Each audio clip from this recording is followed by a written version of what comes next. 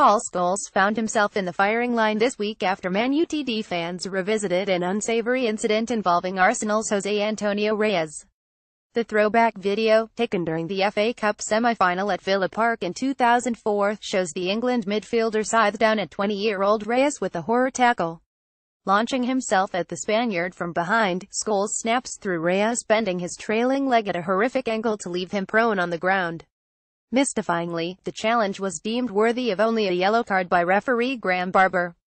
Youtubegetty Paul Scholes was slammed for this horror tackle on Spanish forward Jose Antonio Reyes in 2004. It left substitute Reyes with minor medial ligament damage, keeping him out of action for around 3 weeks.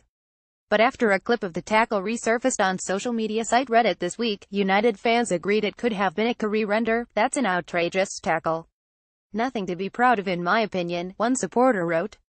Another said, "Personally, I never really liked this part of his game. He clearly did this on purpose and could have broken Reyes' leg."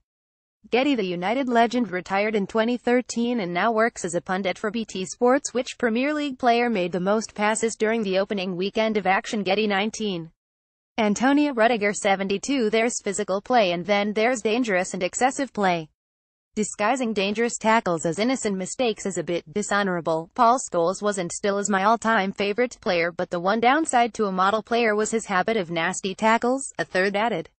Scholes retired in 2013, having spent his entire career at Old Trafford, being hailed as one of the finest midfielders of his generation in world football. He currently works as a pundit for BT Sports. Related articles.